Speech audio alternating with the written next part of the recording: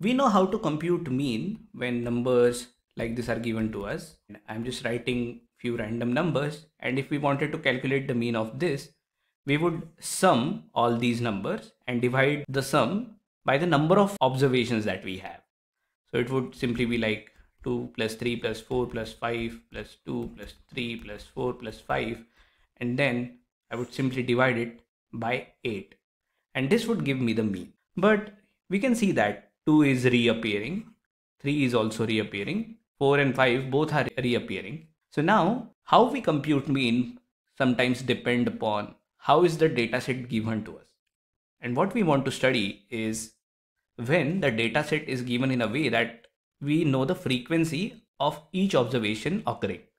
So for example, I just create a simple table. I'll write observation, and below that I'll write frequency. So if from the earlier data set we had 2, 3, 4 and 5 as the observations, and each of it was occurring 2 times, so the frequency of each of them was 2. And in such cases, how do we find the mean? So to compute mean in such cases, we multiply the observation by its frequency. So 2 times 2 plus 3 times 2 plus 4 times 2 plus 5 times 2 divided by the total sum of frequencies. And total sum of frequencies is basically 2 times 4, which is 8. And this will give us the mean in this case. Let's take a real life example. Say we have a data of unit test marks of few students. So the test scores for some students are 8, some students got 7, some got 6, 2 and 10.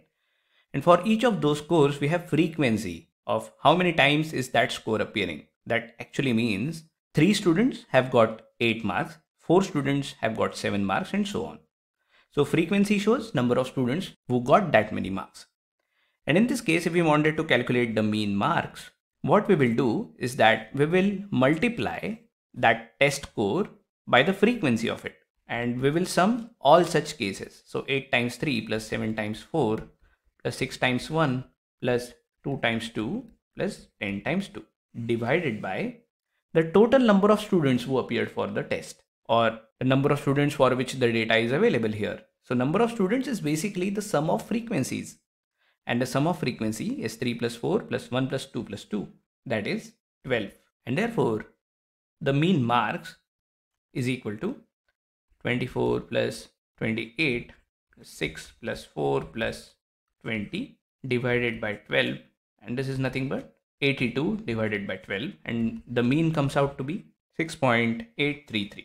Now, why is this method a little different? We could have written this data of marks like this, 8,8,8, because 8 is appearing 3 times and then 7 appearing 4 times, but this just gets tedious and people are lazy. They don't want to write the data that is repeating, and there is a way around it. So when we represent the data, we just make a table and write down all kinds of observations we have and just write the frequency of it, which just enables us to visualize data better, and it also just changes finding the mean a little bit.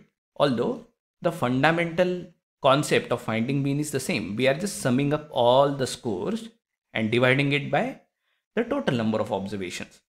Note that the observations are usually represented as xi. This I refers to the position of the data. So when I say x1, it's 8, or the observation appearing at the first place. And so basically this is x1, this is x2, this is x3, and so on. And the frequency represented as fi. So what we have done in this formula is basically we have sum up. So this is a summation sign. We have sum up the multiplication of xi and fi, and we have divided it by the summation of fi, or all the frequencies. So this is how we calculate the mean when we have data given in tabular form with frequency. We could also get the data like this, and we can still use the same method. So this formula works well when we have data given with frequencies. And note that this data is an individual data. This is not a group data. So it is important to note that this is an ungrouped data. So we just learned how to calculate mean for the data set given, which is ungrouped, and frequencies are given to us.